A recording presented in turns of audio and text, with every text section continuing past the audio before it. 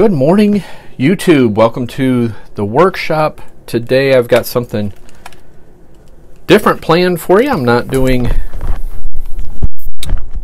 a guitar video and I'm not doing painting today. We are, however, in my workshop. I've cleared out some of the guitar stuff and I bought a new to me vehicle back in October, and for Christmas I got a bunch of stuff to upgrade the stereo and speakers and add a backup camera, stuff like that.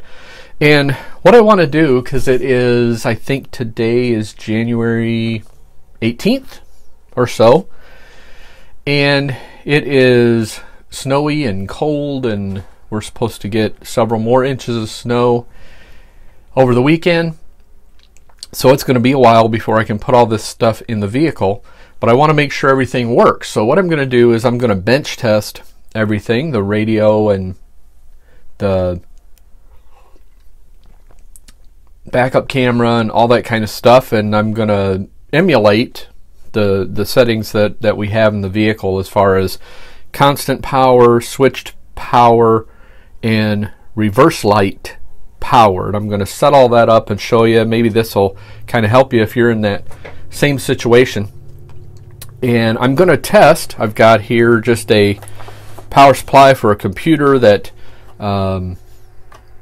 just an old computer that I recycled everything with the computer except for the power supply, and I'm not interested in the brand, but I'm going to use the power supply to test everything, because this particular power supply, and there's typically a label on them, and my particular one supplies, of course, the computer power supply. Computer stuff is what I've done my whole life, but computer power supply sends on the DC side, output side of things, will send out 3.3 volts, 5 volts, and 12 volts, and of course 12 is the same as your car battery. So you could do the same thing if you had an extra battery lying around and you wanted to, set a battery up and connect everything to the battery.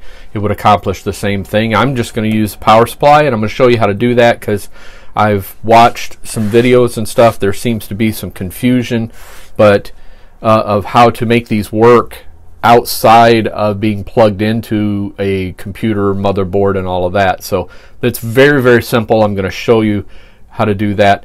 But this particular power supply is rated for, it says it's a 500 watt power supply, but if I come out here to the max, it's rated, if we did 3 volts, 3.3 volts or 5 volts, it's rated at 130 watts. 12 volts is rated at 480, and the amps is rated on the 12 volt side at 15 amps. So we have 12 volts, 15 amps from this particular power supply, and that is going to be plenty of power to run what we need. So I've got a couple of things here on the bench that you're going to need, and what I'll also do is I'm going to overlay a picture of the layouts. There's typically this is the part of the power supply that plugs into the computer motherboard, and this one happens to be a 24 pin, and as I mentioned, it's an older one, so it actually has colored wires. A lot of the newer ones, the wires are actually shrink wrapped all the way into this connector, but the pinouts are the same, and I'm going to overlay a shot of the pinout diagram. And some of them are, if you have a really old power supply, it would only be a 20 pin, but it's the same to make this work. Basically, there's a power on jumper in this connector here that gets wired to the motherboard, which goes back to the power switch on the computer. So you hit the power button on the computer and it comes on, and all that power switch does is the same thing that we're going to do on this side of the connector. So every power supply will have this little push connector that once you plug this in the motherboard, this snaps over the edge, and then when you want to take it out, you push on this. So face that toward you. And again, I'm going to overlay the graphics so you'll see what I'm talking about here. But if you just lay this pin toward you, and then you count from the left side on the top, 1, 2, 3, the fourth wire, the fourth pin, connector, wire, whatever you want to call it, that's the power on jumper. And you just need to jumper that to a ground wire in the power supply. And on a 24 pin power supply, I believe there's 7 or 8 different ground wires. Any of them will work. And what I've done is I've taken just this is a paper clip, and it's a big paper clip and way bigger than I need, but I'm just going to have it off to the side so it's not going to get in my way at all. And here's how this works. You just take the paper clip. I use the big one because it slides into the connector, stays fairly snug in there. And then if you go back the video up a little bit and pause and look at the pinouts, you'll notice that on, let's see, 1, 2, 3, 4, so there's my pinout for, or my power on pin for the power supply on either side. So number 3 or number 5, either one of those is a ground. And you'll see that on the pinout if you go back and look at the graphic and pause the video and look at that. And what I've done, I've just bent this paper clip in such a way as I'm going to put it in, I'm going to use pins 4 and 5. And I don't know that's the exact number, but I'm from the top where the connector is, I'm going to count over 1, 2, 3, 4, and 5. And those are the 2 that I'm going to jumper together. And that's all there is to it. And you know, you could make something smaller, fancier, whatever, but any of these ground wires will work. So if you're seeing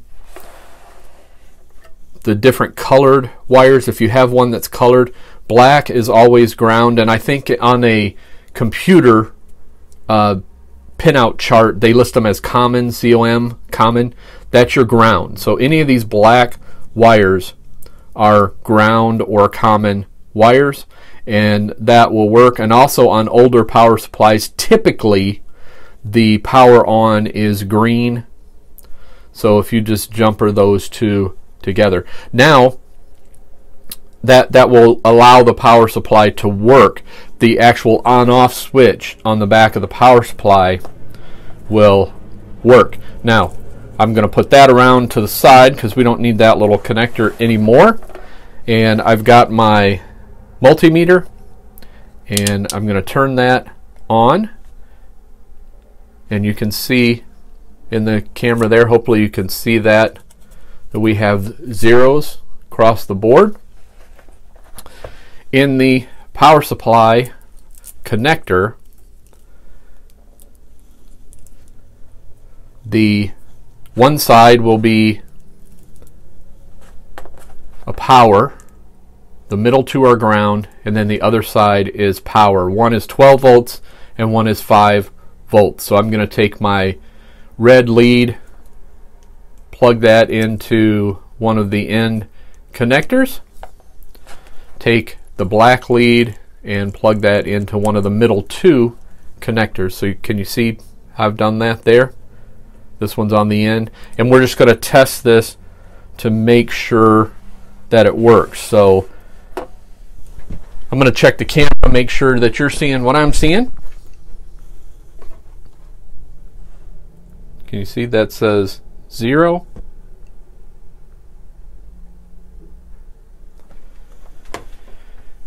And right now the power supply is in the off position. I've got the power cord. This I saved from the computer as well. I'm going to plug that in, which will give power to the power supply, which will in turn send power down this way. Now I'm going to turn it on. Now this particular power supply that I'm using happens to have LEDs in the fans, so you're going to see immediately when it comes on.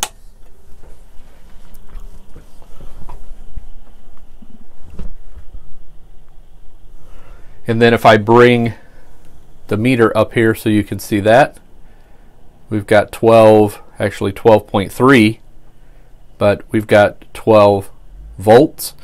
Now if I take the power connector and I put it on the other side, that'll be 5 volts, which we don't need, but just so you see that the power supply is functioning correctly.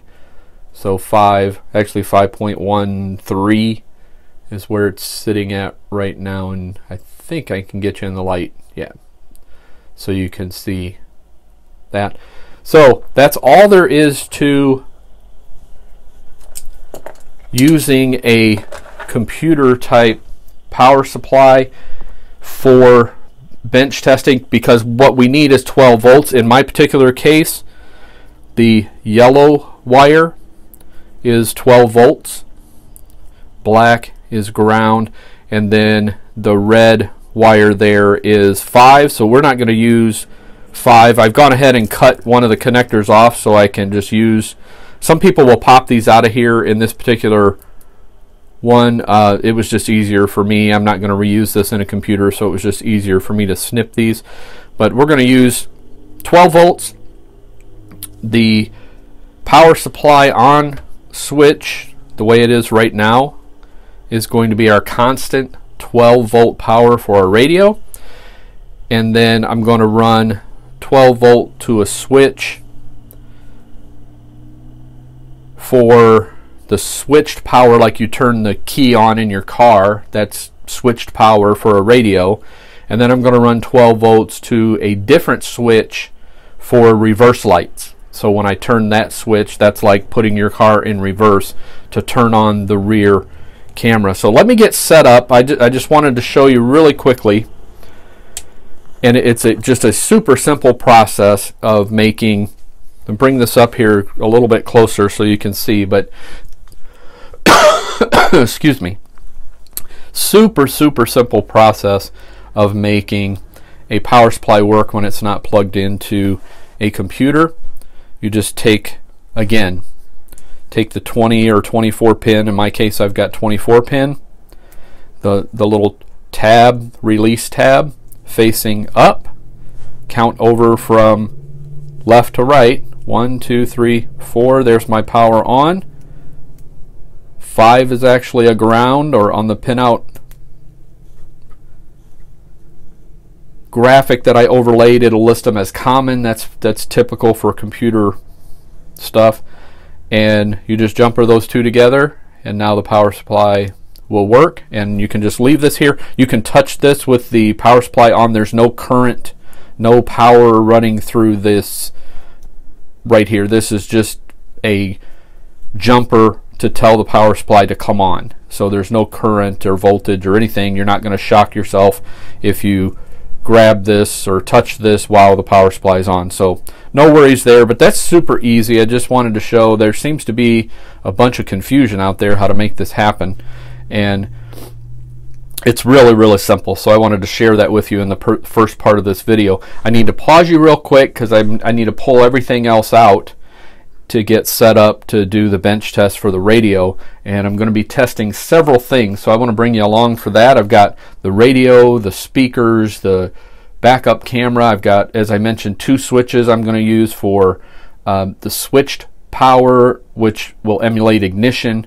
another switched power that's going to emulate putting the vehicle into reverse, which tells the backup camera to come on, and then how I'm going to wire it all to the radio, and we're just going to test and make sure everything works. We're going to plug in my iPod and make sure that works, maybe even Bluetooth my phone and make sure that works. So I'm going to pause you for a second, get everything set up, and I'll be back with you. Welcome back. Been a little while since I've been with you. Remember in the first part I was showing you how to do the power supply. Paused you, took a few minutes, and hooked up a bunch of wires. I've got you handheld. I'm going to kind of walk around here, explain what I've done, and then put you back on the tripod while I do my bench test. But let me just kind of walk you through. I wasn't going to let the camera run and bore you to death with me just hooking up wires. And what I think I've been successful in doing is I've got the wires here hooked up, and I'm fairly confident that none of them are touching to where they're going to short out or cause us a problem. So I really don't want to tape all this up, since this is just a bench test to make sure everything works. All of this stuff is eventually going into my Jeep, so I'll be doing a separate video. But again, as I mentioned, it's July 18th or so, and it's cold. We're about to get a bunch more snow and all that kind of stuff, so I'm not doing that anytime soon. I'm gonna be doing that when the weather breaks. But all right, let me bring you around here and try to walk you around what I've done. My radio is a Pioneer radio. I've done lots and lots of radio installs over the years, so confidence level with this is high. If you've never done one, just do your homework so you don't mess anything up. But I've got the Pioneer, I've got the MVH300EX. That's what this radio is. And then for my speakers, and this is the installation manual. I know you hear all the time that focus, there you go. You know, guys get teased all the time about not reading the instructions. Listen, you need to read the instructions, make sure you hook things up correctly so you don't fry your radio or your speakers or something like that. So, alright, my speakers, the Jeep that I have has 6x9 speakers in the front and rear doors, so that's what we're replacing. These are 6x9 Kicker CS693 speakers, and 6.9 of course is the 6x9, and then 3 is for three-way speakers. Very nice speakers and made by Kicker, and that's what I've chosen to go in there. The speakers I bought for myself. The radio was a Christmas present. The over here, which I haven't mentioned yet, backup, that's the backup camera, and it is inside a license plate bracket. There's the actual, see if I can zoom in here, that's the actual camera. This actually adjusts, so once I get it on the vehicle I can adjust it to the angle that I want. I think it has 45 degrees worth of adjustment there, and I've just got it propped up on a roll of paper towels. This is just a little LED light that is going to we're going to use that. I'll kind of explain that to you when I get to that part. That's going to simulate our reverse light, because the reverse, when you put the car in reverse, that's when the backup camera needs to come on and be displayed on the radio, and got this hooked up. So again, I've got the backup camera, got my speakers, my radio, the power supply that we talked about in the very first segment of this video. I've got ground hooked up, and the color of the wires, again, follow the color codes. I'm fairly sure that most aftermarket radios are pretty consistent in their colors, in their coloring. So if in my particular case you have a yellow, red, and black, which is constant power, switched power, and or ignition when you turn your key on and off, and then black will be ground, and then all of the others, there's white, green, gray, and violet or purple, which are the speaker wires, speaker connections. So I've got all of that stuff hooked up. Again, I've tapped into the 12 volt and ground from the computer power supply. The other thing that I've put in here that we're going to be using is I've got two, and again I got you handheld, so I'm trying to keep you in the camera.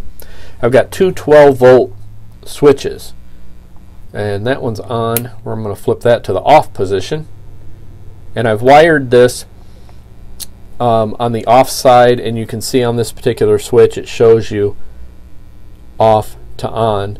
So this is the 12 volt feed from the power supply. This is the feed out to the radio. So what I'm doing, this is my switched power. So the power switch on the back of the computer power supply, that's going to be my constant 12 volts. That's my switched 12 volts. And then this other 12 volt switch that I've wired in is going to simulate or emulate, however you want to look at it, putting the car into reverse to kick on the camera. So when I turn this switch on, this will be, okay, now we're in reverse. So the camera should come on, the backup camera should come on, we should see the display on the radio, all that kind of stuff. So I've wired these two switches. Again, constant power, constant 12 volts, switched 12 volts. So this would be like the key when you get in the car and you turn the key on. When that goes on, is like turning the key on. This particular switch, when we turn that on, that's like putting the car in reverse. So that's everything that I have hooked up for that. The reverse switch runs over the power feed. Once you turn that on, goes over. This is the power connector for the backup camera, and I also have it wired into this little LED for that to come on like our reverse, like the reverse lights on the vehicle. So this light will come on. There's also LEDs on this that should come on, but I wired that little LED light kind of like a reverse light. And then the other thing that's wired, let me find it here so I can kind of explain to you where the reverse light, when that kicks on, if you've ever installed an amplifier in a car, it has a signal wire. So when you turn, and that goes off of your switch, off of your key switch, so when you turn the key on, it sends 12 volts all along that signal radio. The signal wire tells the amplifier to come on. It's the same exact thing for the backup camera. So there's a signal wire here. I can show you this. There's a signal wire, which is this guy right here, and it says right on here, oh, of course it's upside down in the camera, it says reverse gear signal input. And what that is, I've run a wire from here to the positive power side of this little light that's our reverse light. So when the car is put into reverse, this light comes on, sends a 12 volt signal back to the radio, tells the radio to switch inputs to display whatever the backup camera is seeing, to send that display here. And then when that reverse light goes off, so when we turn our reverse switch or we take the car out of reverse, that signal is no longer there, so the radio switches back to its normal display and turns off the camera. So that's kind of more, I guess, a more winded explanation than I kind of wanted to give, but we really needed to do that. So all right, here we go. We're going to test this. I'm going to pause you real quick, put you back in the tripod, and then I'm going to let you watch, try to get you at a good angle where you can see everything, and I'm going to just play around with this and see if it works. Oh, the other thing that I mentioned, or that I didn't mention, I've got the antenna adapter hooked in. I'm not sure we're going to pick up radio station with just the antenna, the adapter plugged in, but we can give that a try, see if it picks up anything. But let me put you in the tripod and I'll be right back with you. There you go, got you back in the tripod. I'm going to try not to block your view. You should be seeing most everything there. Even the, let me turn you just a little bit. You've got the power supply there, radio, speakers, backup camera is over here, which I'm trying to get you in the view there so you can see the backup camera when it comes on. Alright, there you go. I think that's a little better view for you. Alright, the first thing I'm going to do is I'm going to turn on, I'm going to just double check and make sure that none of my wires are touching. Again, I didn't want to tape all this up with electrical tape. So I'm just going to make sure that none of these wires are at a point where they're going to cause us a problem if they're touching something they shouldn't. So everything looks okay there. So let me go ahead. I'm going to turn the power supply on. I've got it plugged in but in the off position. Again, the jumper that we talked about is in place, so it'll come on.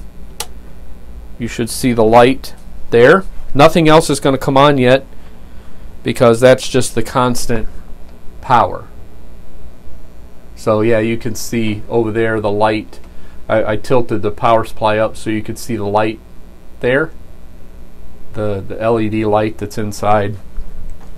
Now I'm going to turn my first switch on, which should give us power to the radio.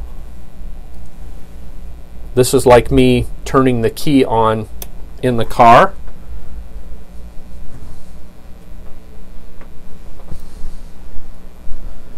And you can see the radio did come on. It defaults to English. I'm just going to, I have to program everything when I get it in the Jeep. Again, I'm going to do an entire episode when I install all of this, so I'll bring you along for all of that. But that's going to be a while. Alright, so our radio is on. Again, I'm not going to worry about setting the time or anything like that. We know that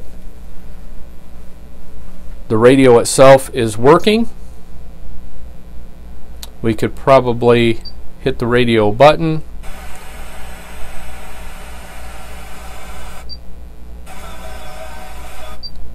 Yeah, and I doubt we're going to pick anything up.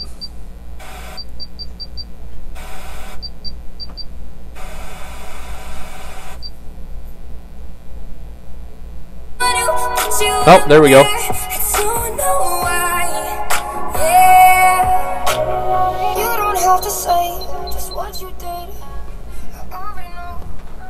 There you go. I don't know if you can, hopefully you can hear that, but we picked up a radio station there.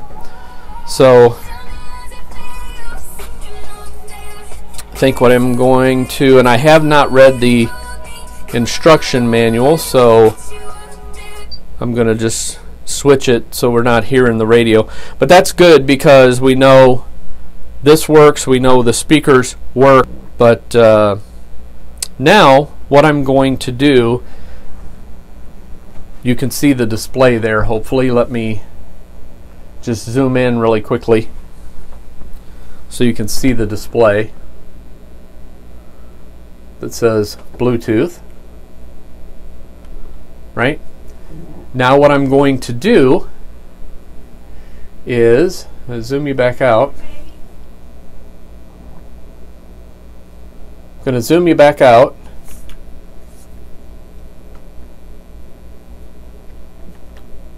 And then I'm going to turn the other switch on. It's going to emulate, simulate, however you want to look at it, putting the car in reverse. So when I do that, we should get a light here and the camera should come on and the display should change and show us what the camera is seeing.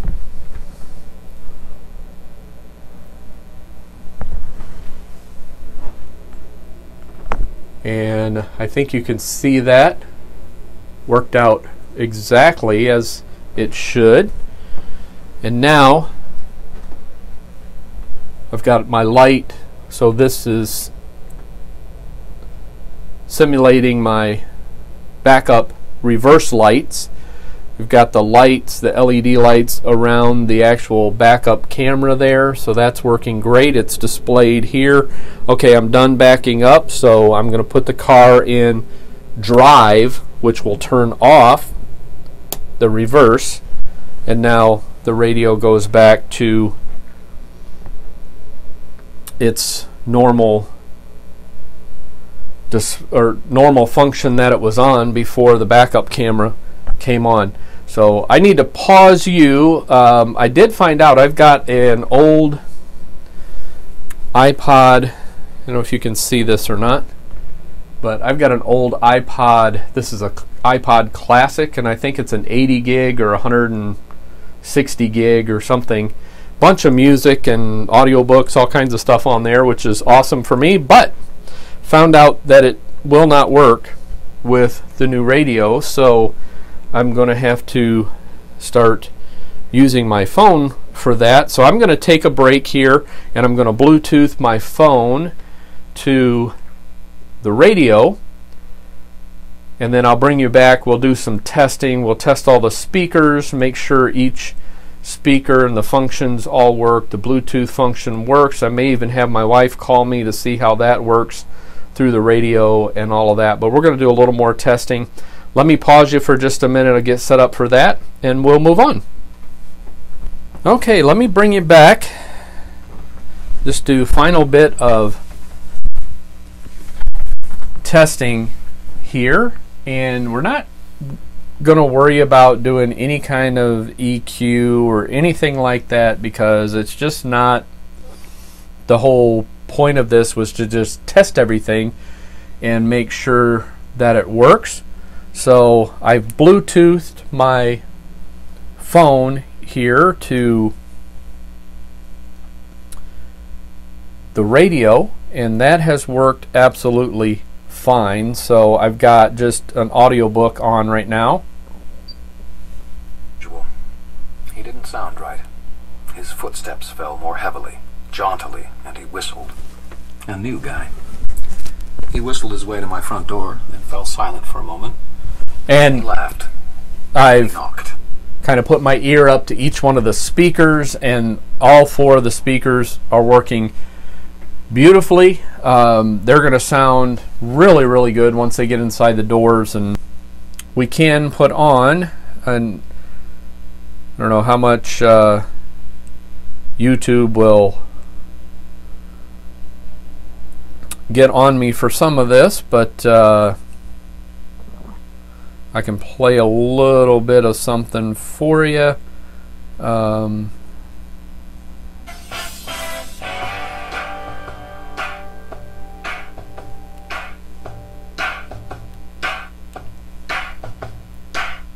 Somebody's gonna hurt someone before the night is through. So there's the music, the EQ. You've got different settings in here, or you can do custom where you do your own, all kinds of stuff. I've got to just, again, looking at the documentation for the radio. If it's like my other Pioneer stuff, there's lots of different settings and all kinds of stuff that you can do.